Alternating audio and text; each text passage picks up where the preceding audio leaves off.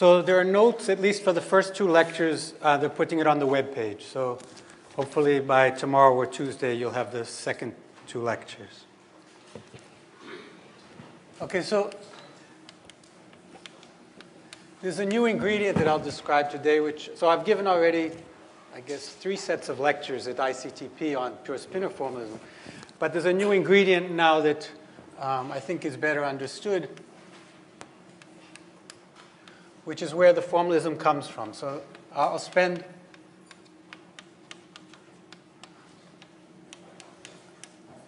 today I have 2 lectures, so I'll spend most of today's lectures discussing these new ingredients. So let me start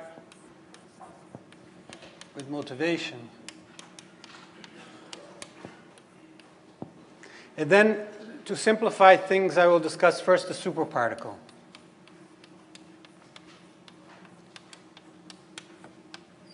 So the superparticle is, of course, the massless degree of freedom in the string, and most of the issues that come up in the string already come up in the particle or in the superparticle. So I'll discuss this in 3 different languages. So first with Green-Schwarz, then with pure Spinor. And then finally, I'll give this twistor-like description, which will generalize to the string. And in some sense, this will be, unlike these 2 formalisms, this will be completely gauge invariant. These 2 descriptions can be understood as gauge-fixed versions.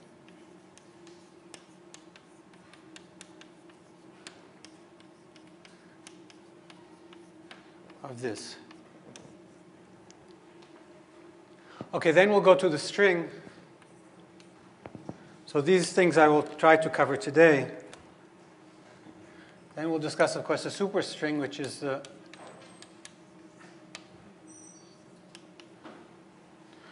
the main focus. And first we'll discuss vertex operators and tree amplitudes. So this will probably be done tomorrow. And then finally, we'll discuss multi-loop amplitudes. To do this, we'll have to introduce some new degrees of freedom that I'll describe, non-minimal.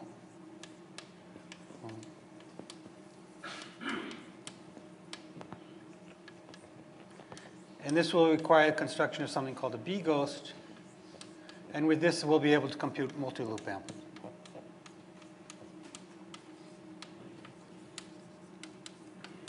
Okay, so what I won't have time to discuss in these lectures are curved backgrounds. But if you're interested, you can look at previous lectures on that. So let me give you some references. Okay, so as I already mentioned, there'll be notes on the web page.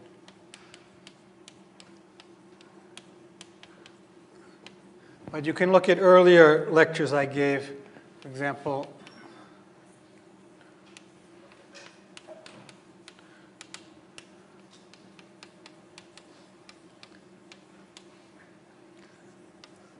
so these are some lectures I gave here. And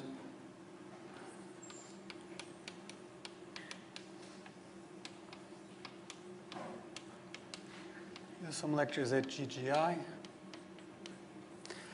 And there's a new paper that's discussing these twistor results. So there's no review of that, but hopefully this paper is readable. And the multi-loop amplitudes, the most recent results are by Umberto Gomez and Carlos Mafra.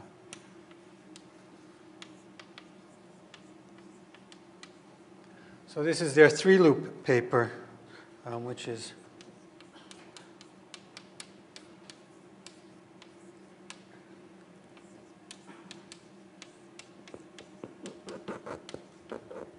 this is on Twistor.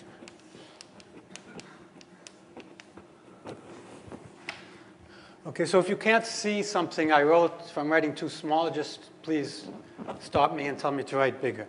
So is everything okay up to now? Any questions? Okay, so motivation.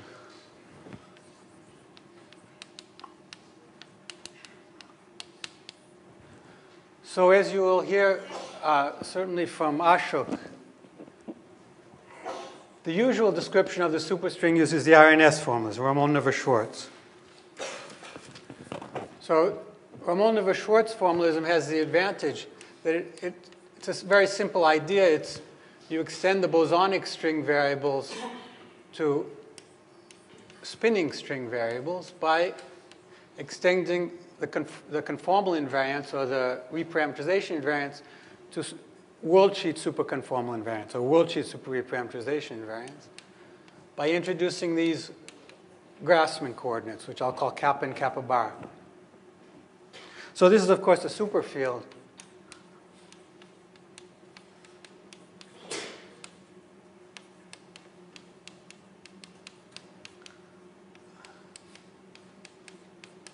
And if you expand it out, you get, of course, bosonic and fermionic degrees of freedom. So these are commuting and these are anti-commuting. So I'll always use fermionic to mean anti-commuting. Some people use fermionic to mean spinorial. I don't use that language. So this is, of course, a space-time vector. Okay, so although it's anti-commuting, it's a fermion, it's a space-time vector. This is an auxiliary field, which, the equation of motion is that it's 0, so maybe you're not used to seeing that. Okay, so psi m is a worldsheet spinner. So this has spin plus a half, this has spin minus a half. So it has half integer spin as a worldsheet variable. So psi m, psi bar. But they're, of course, space-time vectors.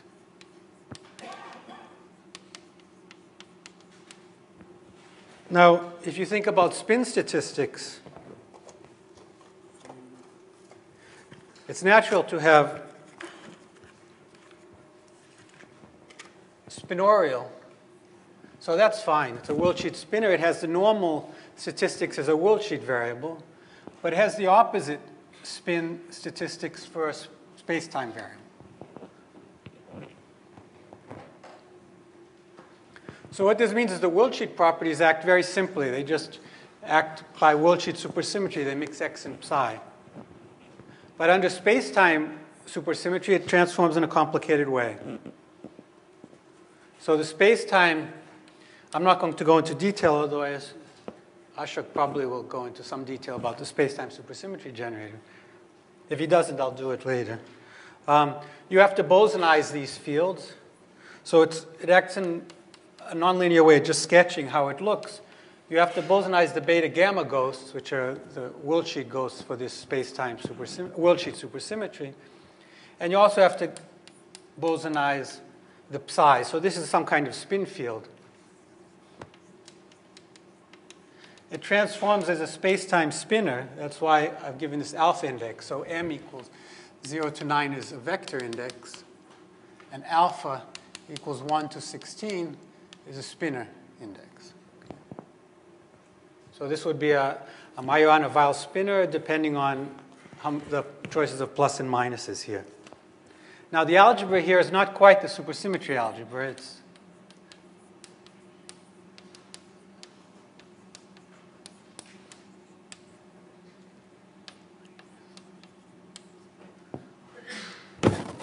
This turns out to be related to the translation generator by picture changing.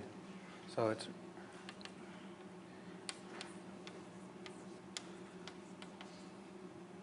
times some other operator, let's call it y, picture lowering operator.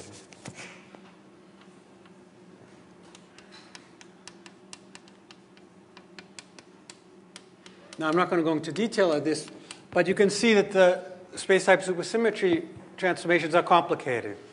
Okay? What this means is that it's complicated, for example, to compute scattering amplitudes involving external fermions or external states which carry space-time spinor indices. So anything that carries space-time vector indices is easy to describe, but anything which carries space-time spinor indices is going to be complicated to describe. So, for example, using this formalism, up to now, what has been computed is 4.2 loop amplitudes. So this is Docker and Fong.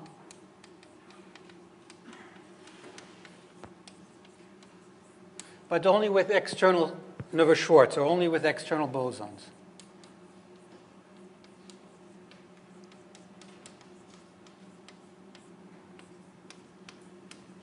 The technology for computing with external fermions, well, I'm not sure if it's a technical problem or a conceptual problem. It hasn't been worked out yet.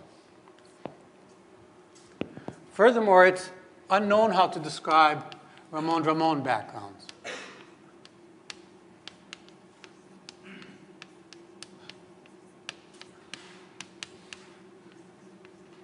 Now, it might be possible tomorrow that somebody will figure out how to do this, but up to now it's unknown. And these are, of course, crucial for ADS-CFT.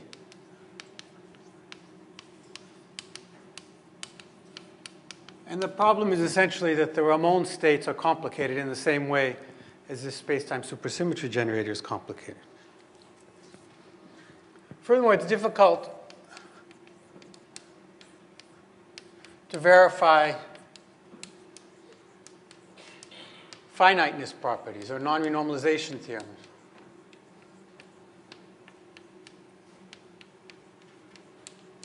And the reason is simple. It's because one needs to sum over spin structures. So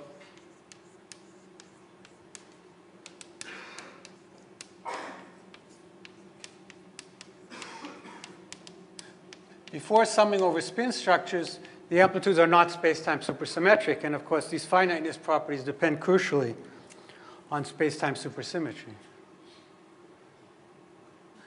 Finally, there's a question which is, if you want to compute the amplitude, not just the momentum dependence of the amplitude, but the overall factor multiplying the amplitude, it's unknown in the RNS how to compute the overall factor.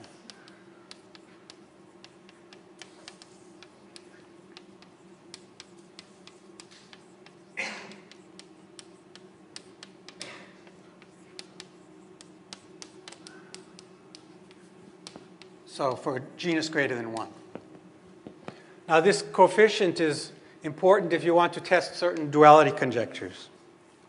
The reason in RNS it's unknown how to compute this is because when you work in the RNS formalism, you have BC, you have beta gamma goats, you have these psis, they all have different conformal weights. And what happens is the determinants that you get from doing the partition function over these fields of different conformal weights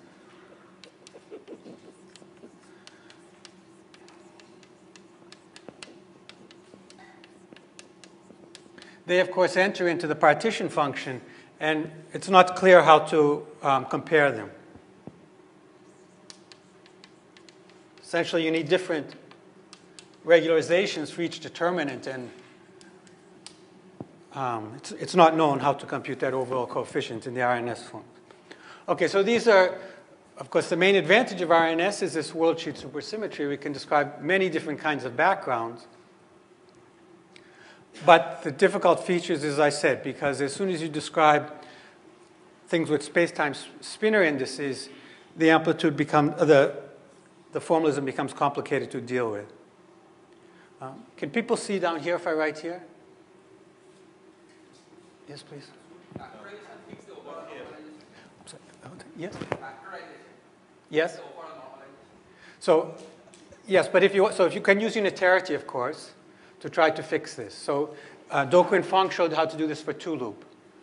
It's not obvious how to do that for the 3-loop, for example. At least nobody has shown how to get that coefficient from unitarity. But in any case, in using pure spinor, of course, unitarity is not manifest in any of these formalisms. Unitarity is only manifest in Lycombe gauge. Now, in the pure spinor formalism, you can directly compute it. So you can just check the 2-loop. Of course, if a 2-loop, if it gave the wrong answer, it would mean that unitarity is somehow violated. The formalism is wrong. But actually, Mafra and Gomez computed the 3-loop and showed that it's consistent with duality. So, sorry, you can't see down there, is that right? Okay, so let me... Okay, so the summary...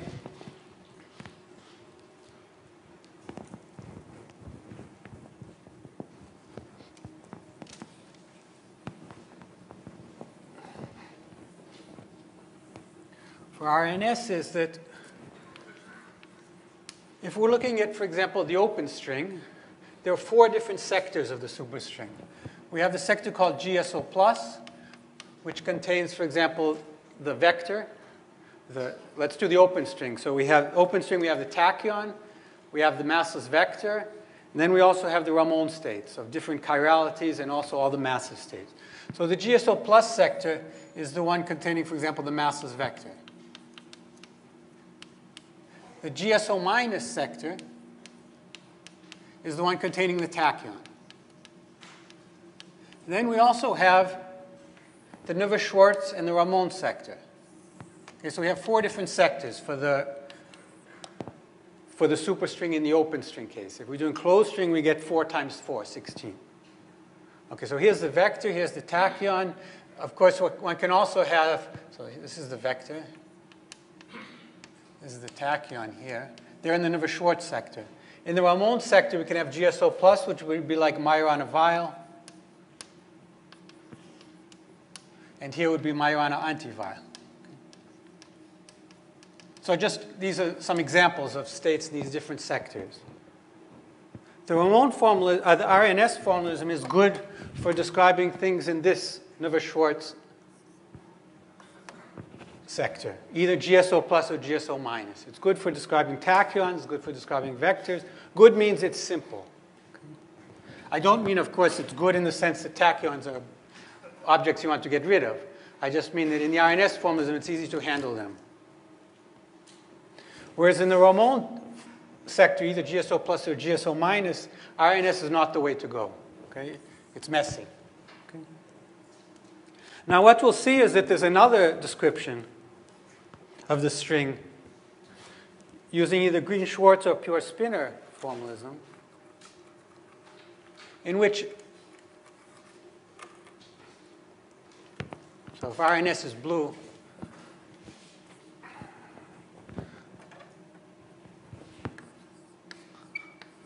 and Green-Schwarz is green, RNS is good in the Navier-Schwarz GSO plus and GSO minus. Green-Schwarz is good in the GSO plus Navier-Schwarz and also GSO plus Raman. Okay? Whereas it's not good in this GSO minus either Navier-Schwarz or Raman sector. Okay, so this is the difference between the two formalisms.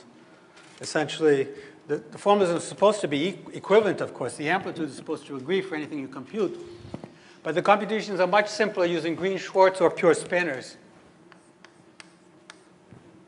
in these two sectors, whereas RNS is better for these. So, for example, we can describe curved backgrounds easily in RNS with vectors or tachyons. In Green-Schwarz or pure Spinor, we can describe curved backgrounds easily in GSO plus Navier-Schwarz or Raman backgrounds. Okay, so this is an important difference to remember.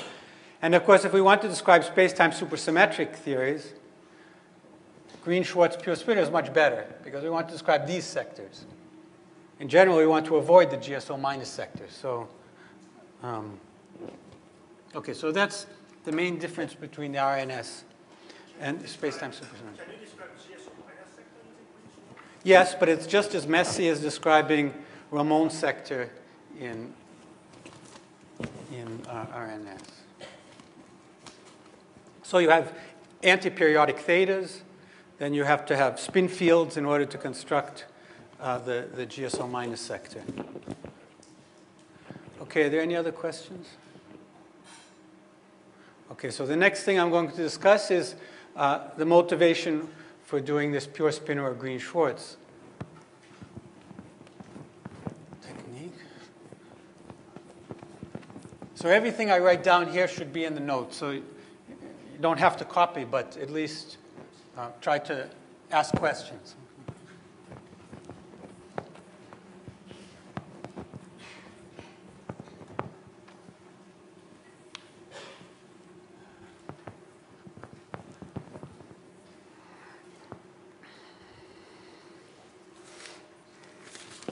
Okay, unlike the RNS formalism, Green-Schwarz or pure Spinor formalism, so I'll use PS for pure Spinor, space-time supersymmetry is now manifest.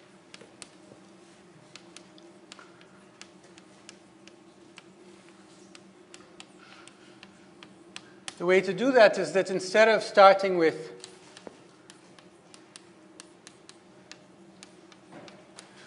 a worldsheet superfield, now you introduce XM and fermionic space-time spinor variables. And these transform in the usual way under space-time supersymmetry. So,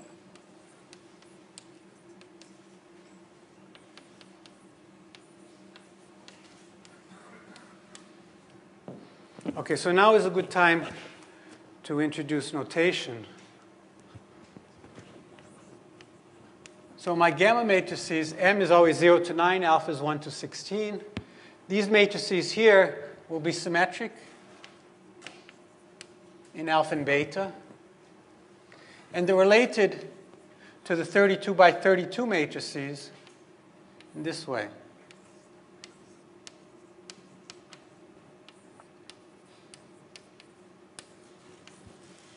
So alpha and beta can either be down or up. So if something has an index up, like theta alpha, it's called Majorana-Weil, or more precisely Weil. Whereas if it has a down index, so let's call it kappa, this would be called anti-Weil. So you can see gamma matrix with 2 up indices, it takes something anti-Weil to Weil, and something with 2 down indices takes Weil to anti-Weil. So of course the gamma matrices changes the chirality, and this would be a 32 by 32 gamma matrix. So in 4-dimensional notation, this would be what was usually called the gamma matrices, and these would be the Pauli matrices. So this is, of course, in a certain representation. I'm only going to use this representation. So, of course, the usual gamma matrix relation, gamma m, gamma n, equals 2 eta mn. This translates into this language here, gamma m, alpha, beta, gamma n, beta, gamma. If you symmetrize in m and n, it gives you 2 delta, alpha, gamma. So you always, there's no metric which raises in lower indices because these are different representations of SO91. Yes?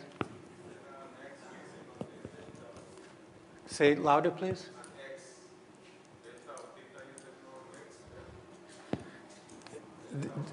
Delta of x is minus 1/2 epsilon. Delta theta is epsilon. No. So supersymmetry. So in 4 dimensions, if you remember Wesson-Bagger, so the supersymmetry transformation is of this type. D theta alpha plus, I guess, minus 1/2 gamma m theta alpha ddxm.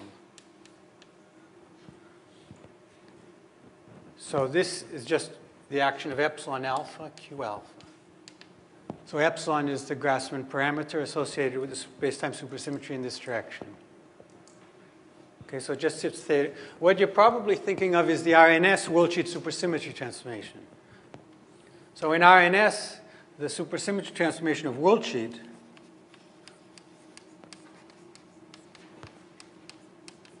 is delta x m. In this case, epsilon is a space-time scalar. So it's just epsilon psi m plus epsilon bar psi bar m. And delta psi m is equal epsilon d dz of xm. So here, yes, psi transforms into x. But this is the worldsheet supersymmetry. This is not space-time supersymmetry. Okay, it's a good question because these are the best kinds of questions, because this is a question that probably half of you have, but somebody has to ask it. Okay? So are there any other questions?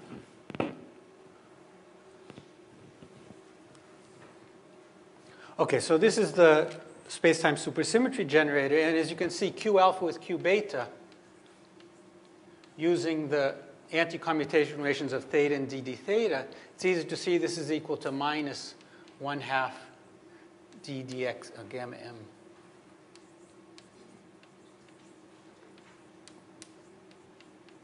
m. Sorry, minus, yeah, I guess that's right. So this is the No, there's no half here, because you get it twice. Okay, so this is the usual anti-commutator two space-time supersymmetries. Gives you a translation. Okay, so this is the gamma matrix relation. There's another identity which is useful to know. These are the things you know just by reading about it. It's not easy to prove, but okay. Of course, by writing explicit representations of these gamma matrices, you can prove this. If you symmetrize in any three indices here in 10 dimensions, this turns out to be 0. So this is just for d equals 10. For those that are interested, this is related to division algebras. So this is true in 3, 4, 6, and 10 dimensions, which is related to the real complex quaternionic, octonionic division algebras. Okay, so these are identities which will be useful to know. Yes, thank you.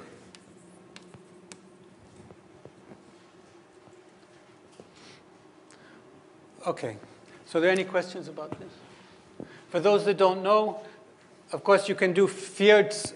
You can decompose any form constructed from vector indices in terms of these gamma matrices. So gamma MNP turns out to be antisymmetric in alpha beta. So any object which is antisymmetric in the Spinor indices can be decomposed in terms of a 3 form. And any object which is symmetric in its Spinor indices, a bispinor, can be decomposed in terms of a 1 form and a 5 form.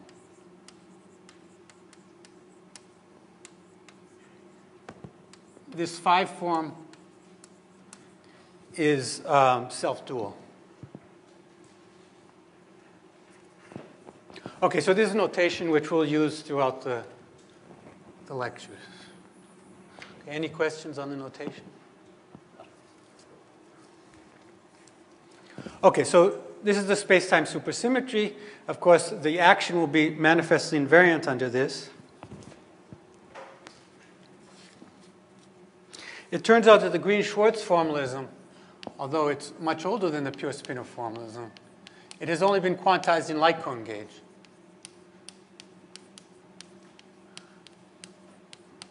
Which makes life complicated if you want to compute scattering amplitude. So covariance, Lorentz covariance is not manifest. And of course, it also makes it difficult to describe curved backgrounds. So up to now, this has only been used to compute tree level and one loop 5-point amplitude.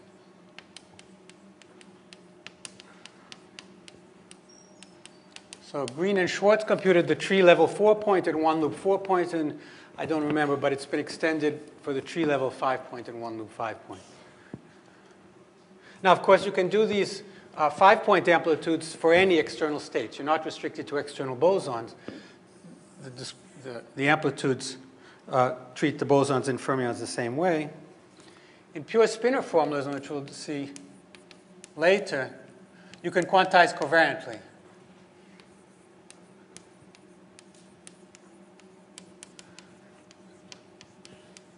So all the symmetries are manifest, which has made it useful for computing multi-loop amplitude.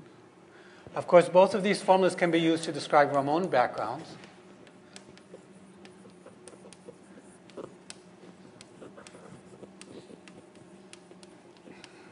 In pure Spinor, you can covariantly quantize these backgrounds, so that's an advantage. Finiteness properties are easy to verify.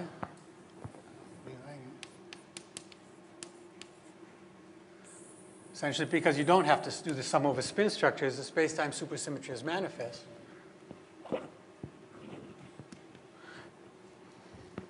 And furthermore, one can explicitly compute, for example, this overall coefficient. Essentially because all the determinants cancel. It's something like a topological string in that sense. So as I already mentioned, Mafra and Gomez and Mafra.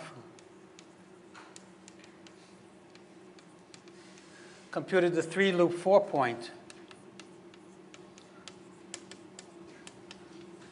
Of course, for any external states, any external massless states, and checked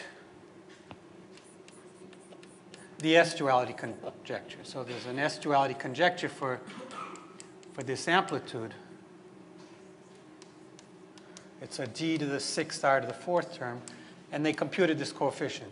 Okay? And that coefficient is related to the tree amplitude coefficient of that term by S-duality. Okay, so that's an impressive computation.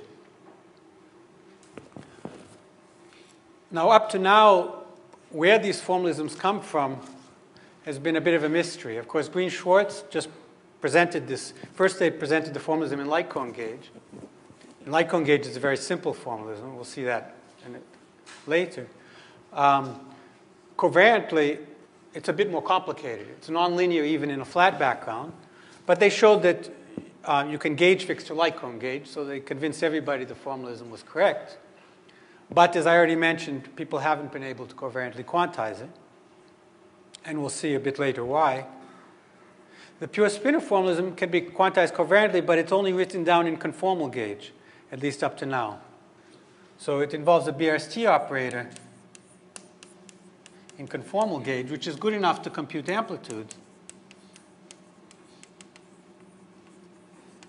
But the question is, where does this BRST operator come from?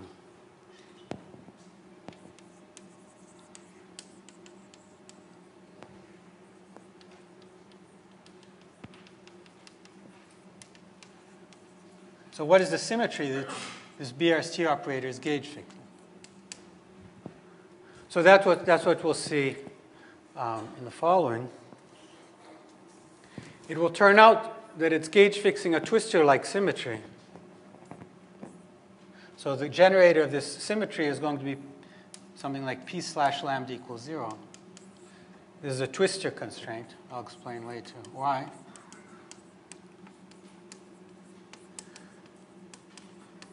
And it will turn out that the fermionic variables here, which are worldsheet, they're space-time spinors,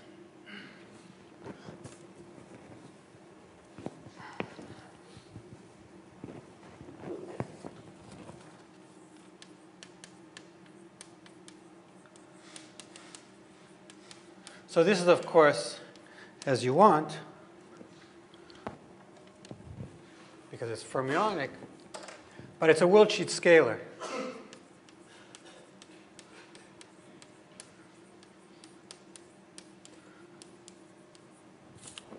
Which is surprising. Just like in the INS, it was surprising it was a space-time vector. Now, it will turn out that when you start with this approach here, this twistor constraint, it will turn out that the thetas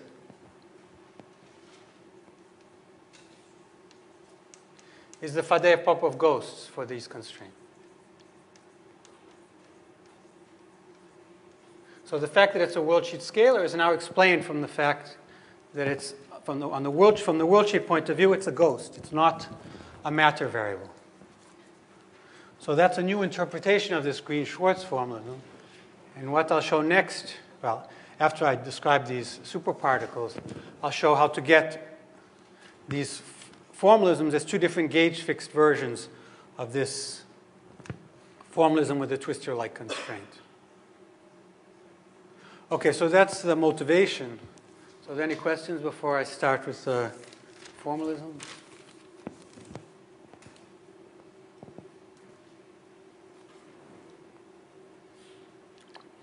So as I said, the whole point of this is to interact. So please ask questions. Otherwise, yes?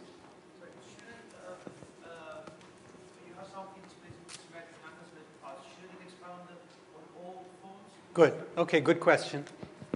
Thank you. Yeah, so the question is why we only have forms here of odd dimension. We don't have any forms of even dimension.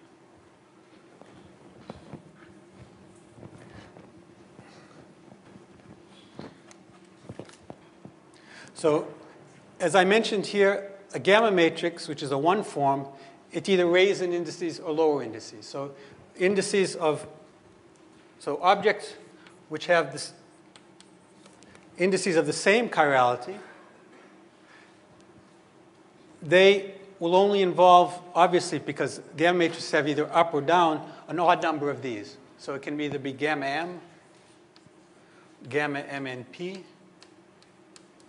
gamma MNPQR, or you could go on to 7 forms, but the 7 form is dual to this, etc. Okay? Now, if we have something with an up index and a down index, then it can be expressed in terms of things with even indices. So, for example, this can be expressed in terms of delta alpha beta, something with 2 indices, which would have 1 up and 1 down, or something with 4 indices. So if you want to write a form with an even number of indices, or a bispinor, which would be a bispinor with 1 up and 1 down. Okay? So this is in 10 dimensions. Of course, in different dimensions, things are different, but in 10 dimensions, this is how it works. Okay, these are excellent questions. Any other questions?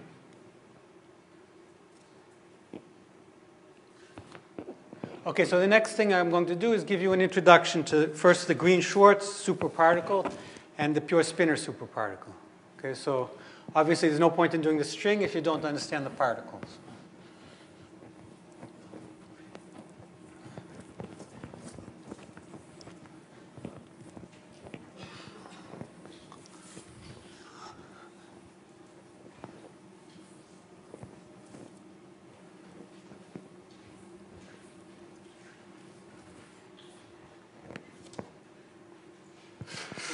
So let me start with the Green-Schwarz.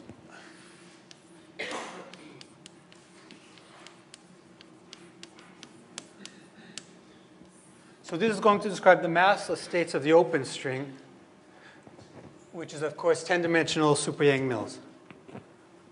One can ask what happens if you work in lower dimensions. And I don't want to go into details, but the answer is not so clear. If there are questions, I can, of course, go into detail. So the action is, of course, going to be invariant under this space-time supersymmetry, the one that I just erased. And it's because it's a superparticle, it's just an integral over tau.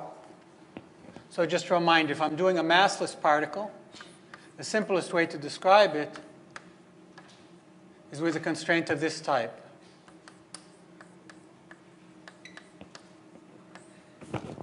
So E would impose, this is the, you can think of this as the one-dimensional Vierbein, or just a Lagrange multiplier, which imposes the constraint that it's massless. Of course, if you want it to massive, you just put in a minus m squared. But we're going to do the massless case. Of course, just for people who have never seen it in this first-order form, if you're doing massive and you integrate out p, you just get the usual action of I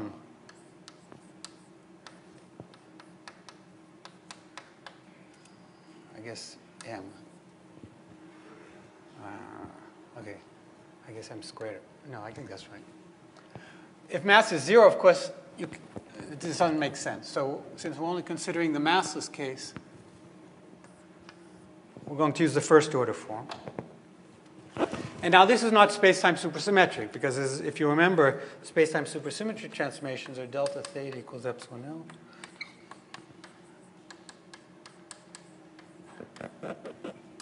So epsilon is a global parameter. It does not depend on tau. Now, to make this space-time supersymmetric, it's easy. You just add this term.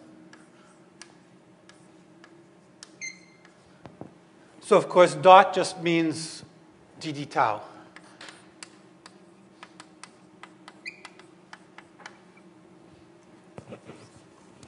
Okay, it's easy to show that this combination is invariant under this transformation if epsilon is constant. Okay. And as I showed to you earlier, this transformation, if you anticommute it with itself, it generates a translation. So Q alpha is dd theta alpha minus 1/2. Now, there's an additional symmetry of this action, which was called kappa symmetry. It was first found by Warren Siegel, which is a local symmetry. So So it's a gauge symmetry, but it's fermionic. And it has the following form.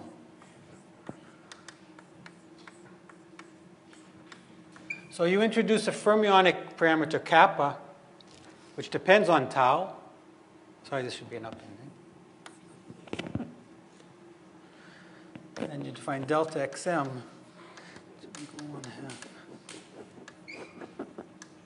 So delta theta is just this thing here. Now, if you do this transformation, it's easy to see that this term here, let's call this term pi m.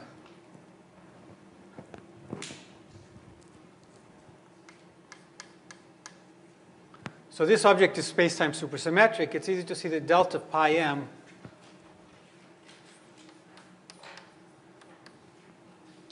is equal to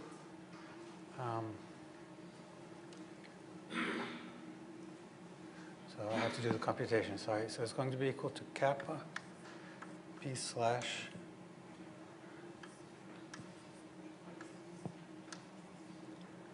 if I did it correctly. Let's see. Maybe I'll do it on the other side. Like this.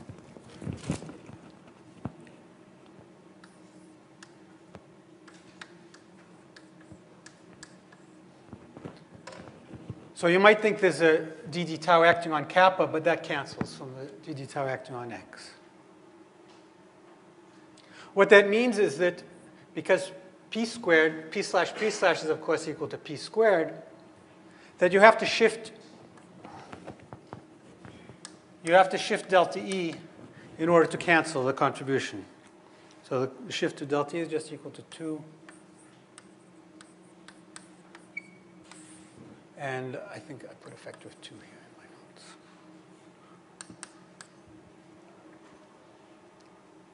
notes. Okay, so this is a local symmetry, which is called kappa symmetry. Any questions? So, of course, local symmetries imply that you have some generator first-class constraints. And to find the first-class constraint, let's look at the canonical momentum to theta. So this is defined in the usual way by taking the derivative of the Lagrangian with respect to theta dot. So let's call that small p. So capital P is, of course, the canonical momentum for x. So the canonical momentum for theta, if we do this computation, is going to be equal to minus 1/2 pm gamma m theta. So it's not independent of theta, which means it's a constraint. So if we define d alpha to be equal to p alpha plus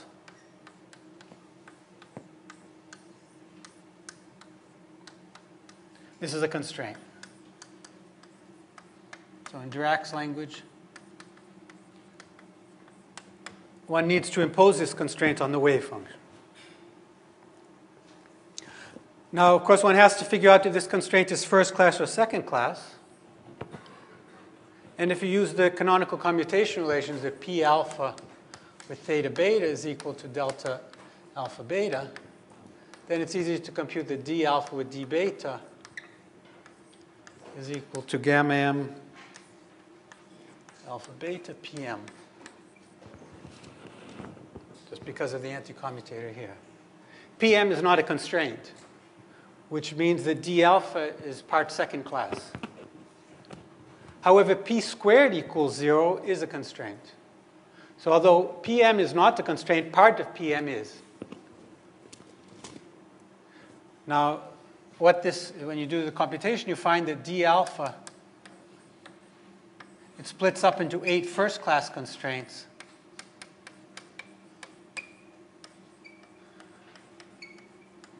and 8 second-class constraints.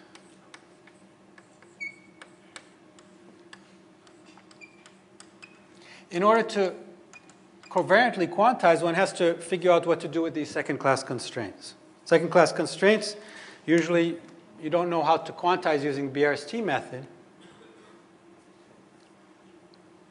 But what you can do is quantize in light cone gauge. So covariant quantization is a problem.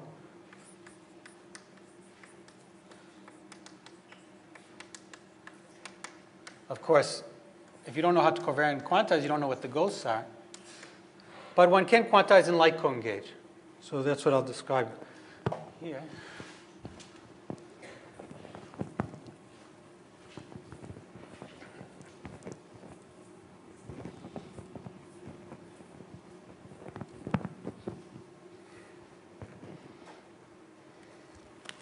So in light cone gauge, which is actually more appropriately called semi-light cone gauge,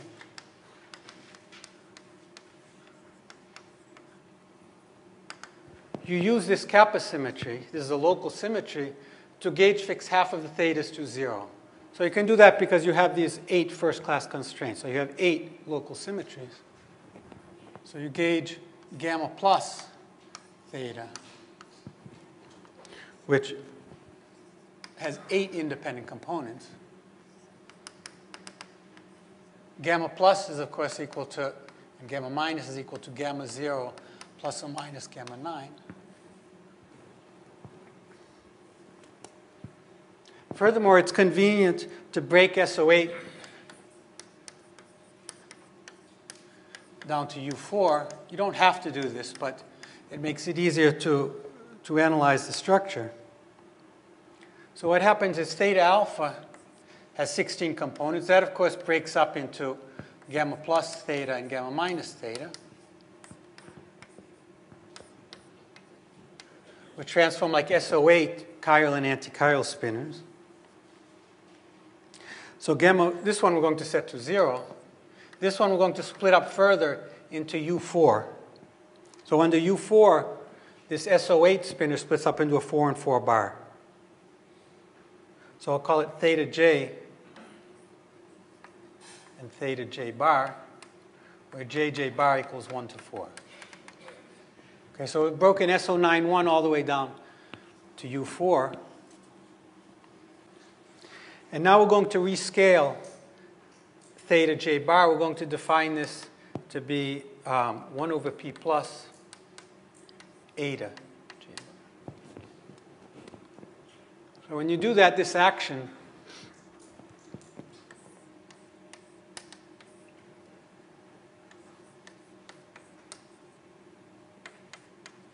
so of course we still have this term here.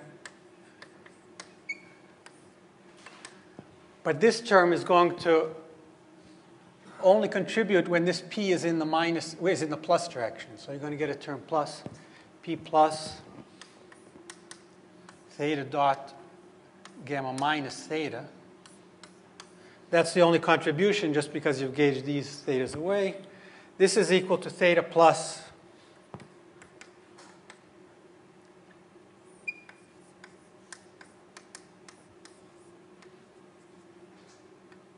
a dot theta a dot, which now I can write in terms of these j and j bar, and absorbing the p plus into the eta, this is equal to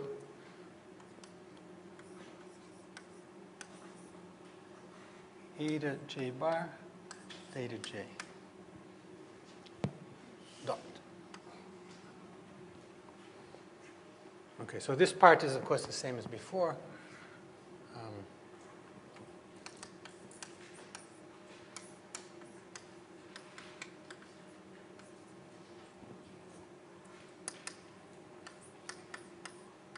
Okay, so this part I'm going to replace by this. Okay, so now it's easy to quantize because we just have these free fields.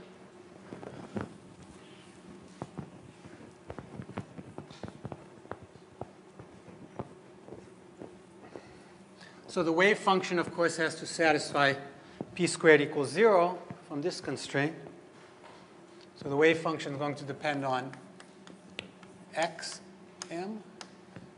And it will depend on the thetas and etas are, of course, conjugate. So it either depends on thetas or etas, but not both. Just like here, it either depends on x's and p's, but not both. So if we're working in the theta space, it's a function of theta j. And now you can, of course, expand it, just because these are fermionic variables. So it has a single component here. Then it has a term proportional to 1 theta. Then it has a term proportional to 2 thetas. It has a term with 3 thetas.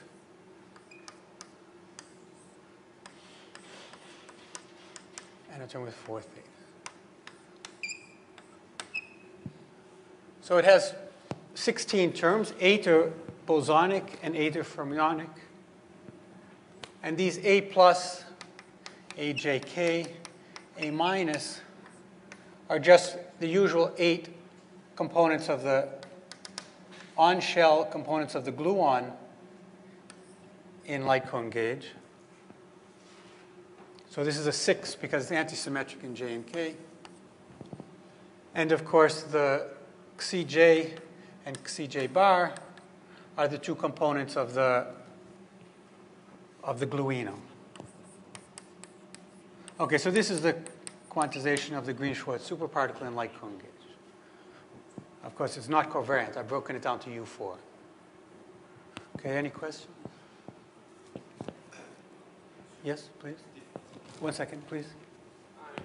Here I don't understand clearly why from 8 to 8 constraint there. Here 8, 8. Okay. Why 8? Very good.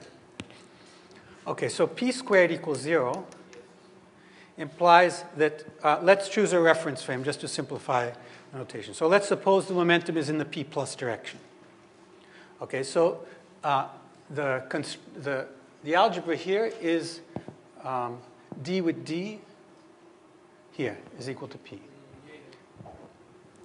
So if p is only non-zero in the p plus direction, then you have d alpha with d beta is equal to gamma plus alpha beta p plus. So I have to tell you what this gamma matrix is. This gamma matrix, let me just finish this because the gamma matrix turns out to be, it has 16, it's a 16 by 16 matrix, but it turns out that half of these components, it only has a non-zero component in this component here. So it's gamma plus A dot B dot.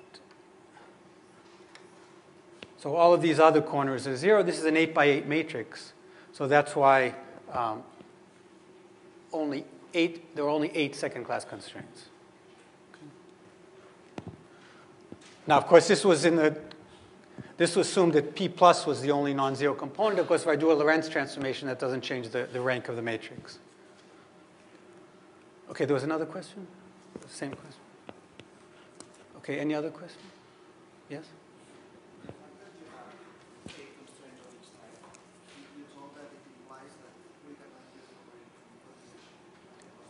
So cannot is too strong. So this was, of course, developed in the 80s. And the covariant Green-Schwarz action was written in the early 90s. So for about 10 years, people struggled with how to write this, how to covariantly quantize this. Okay, so the main exercise was to convert these second-class constraints into first-class constraints. So once you can convert these second-class into first-class, if you can write the first-class theory in a covariant way, then you can use the usual BRST method. Okay. So there were many attempts for the superparticle. There were a few that succeeded. But none of these methods for the superparticle extended for the string. So, of course, for the string, there's a similar situation. You have 8 first-class and 8 second-class. But the variables here are more complicated. So none of the methods which were successfully used for the superparticle involving infinite set of ghosts for ghosts or various methods.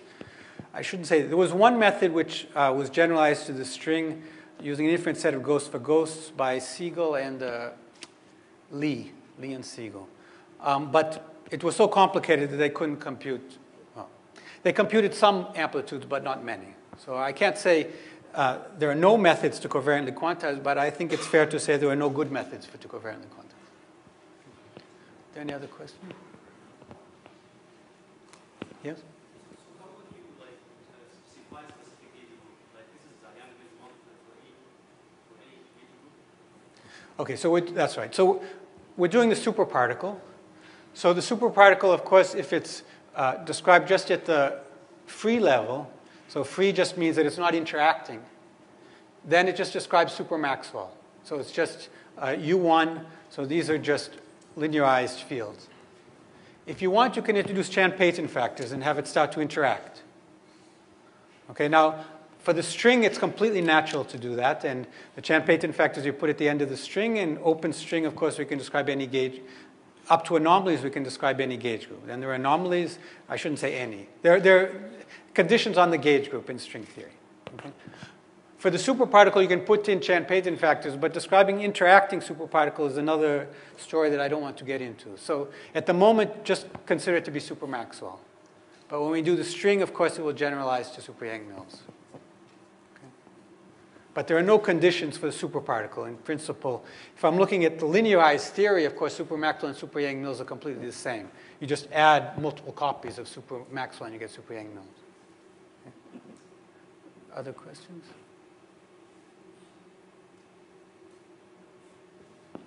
Okay, so the pure Spinor formalism. So let me just I'll just write down Lagrangian and then I'll stop.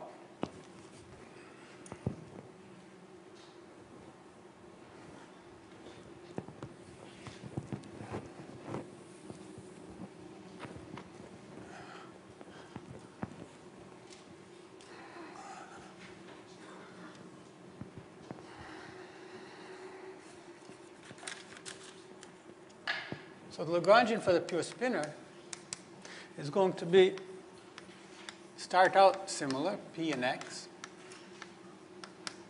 But instead of writing down an action just in terms of Px and theta, we're going to introduce a conjugate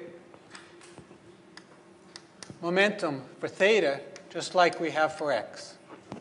So P alpha will be an independent degree of freedom. It's usual first order form. And then we're going to introduce some ghosts. So we're not going to try to write down the world line reparameterization invariant action. We'll do that later today. We're just going to write down what we call the gauge fixed action. So you introduce an additional variable, lambda and W.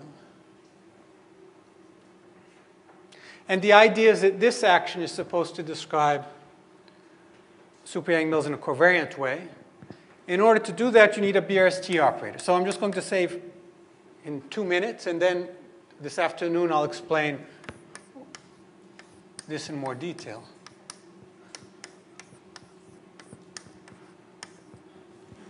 So this is, of course, equal to d alpha, the same d alpha that we had before. But now d alpha is not 0 because p alpha is an independent variable. It doesn't satisfy Dirac constraint. So in some sense, this is what you might try to construct if somebody gave you Green-Schwarz. It's constraint times ghost. That's the BRST operator. But of course, the constraint is not first class. So what you find is that q squared, instead of being 0, is equal to lambda gamma m lambda times pm, right? Because I'm using this constraint, this relation here. In order to make q squared 0, this variable here has to be constrained. So the constraint will be lambda gamma lambda equals 0. And this is what Cartan called a pure spinor in D. Okay, so this is the answer. And this afternoon I'll explain where this answer comes from. Okay, so I'll stop there for questions.